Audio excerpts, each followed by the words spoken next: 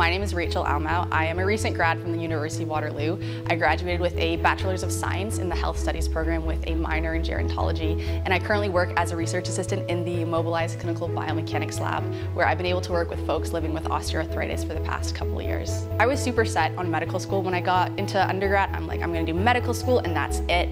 But through the co-op program, I was able to figure out this new passion, which was to chat with people and see change on a more individual level. The healthcare system has its challenges with disparities and inequities and such. I'm hoping to build upon my research and better understand the experience of marginalized communities living with osteoarthritis, specifically in the hips and knees from a Canadian context. Hoping to expand that literature and hopefully create more equity for folks living with this chronic disease.